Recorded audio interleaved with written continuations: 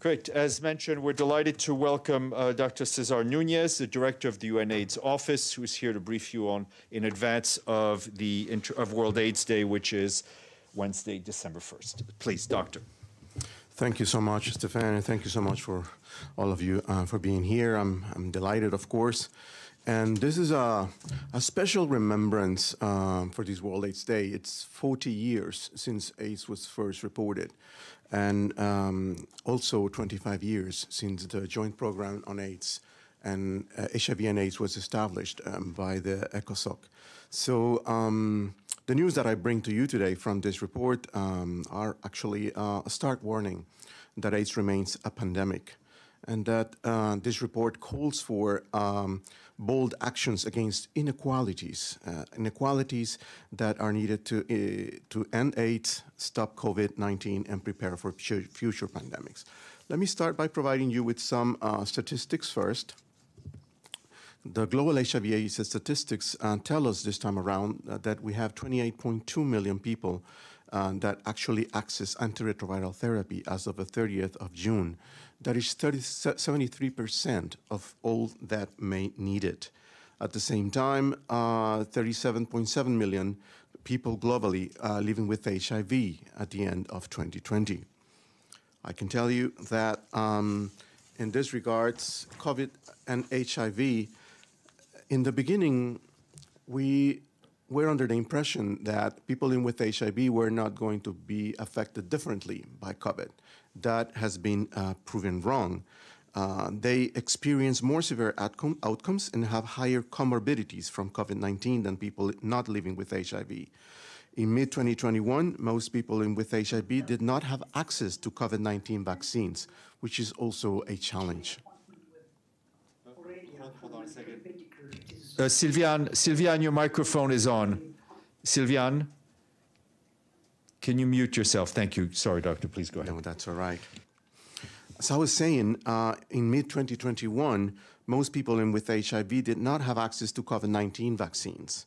Studies from England and South Africa have found that the risk of dying from COVID-19 among people with HIV was double that of the general population. Again, Sub-Saharan Africa is home to 2/3 of people living with HIV. But the COVID-19 vaccines that can protect them are not arriving fast enough. In July 2021, less than 3% of people in Africa had received at least one dose of COVID-19 vaccine. Certainly, and again, on the inequalities issue, COVID-19 lockdowns and other restrictions disrupted HIV testing and in many countries led to steep drops in diagnosis and referrals to HIV treatment. Access to diagnostics, access to therapies have definitely been in the way. Speaking about the populations affected, I believe that last year we were talking here about 63% of the infections globally belong to key populations. This year is 2 points higher. 65% of HIV infections globally have to do with sex workers, their clients, gay men and other men who have sex with men, people who inject drugs, and transgender people. Specifically in Sub-Saharan Africa, 39% of new HIV infections are in key populations. Another stark number has to do with young women, age 15 to 24. 5,000 young women, age 15 to 24, become infected with HIV every week. So the transmission has not stopped. And again, the challenges that are being faced by the clash of the two pandemics make it even harder. More than 1/3 of women around the world have experienced physical or sexual violence by an intimate partner or sexual violence by a non-partner at some time in their lives. You may have heard in other gatherings how UN Women reported that the lockdowns brought an increase to that violence, particularly in their own homes. Then, to conclude the numbers and the statistics, UNAIDS estimates that $29 billion in constant 2019 United States dollars will be required for AIDS response in low and middle income countries, including countries formerly considered to be upper income countries, in 2025 to get on track to end AIDS as a global public health threat. Let me go to number 2, which is talking a bit about what has happened this year. Many of you are aware that by June, we already received the adoption of a global AIDS strategy. This is the strategy that defines the road for the member states with the support of their partners on dealing with HIV and ending it by 2030. Additionally, here in the General Assembly, the 2021 political declaration on AIDS was also adopted. And in this regard, we very much look forward to implementing the aspirations that are inserted in both the strategy and the political declaration. I believe that we have an effective strategy that leaders agreed this year. The transformative approach that we need to end AIDS will also protect the world against future pandemics. What are the measures that are needed to tackle inequalities as presented in our report? Number 1, community-led and people-centered infrastructure. This is something that we have seen one and again proven to be effective.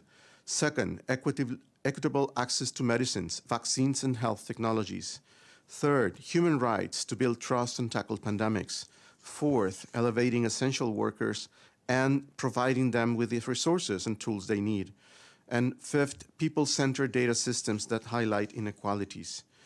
We have reached a fork in the road, and the choice for leaders to make is between bold action and half measures. The data is clear. It is being too gradual. That is the unaffordable choice.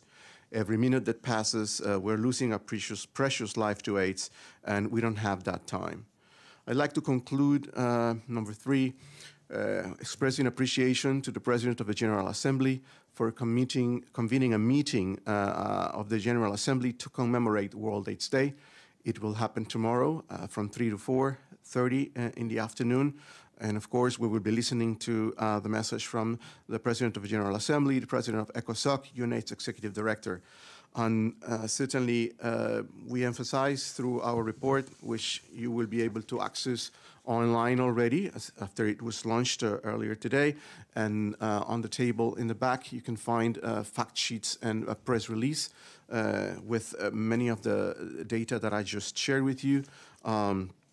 Again, our call to end inequalities, end AIDS, and end pandemics. Thank you. Thank you very much, Doctor. Celia?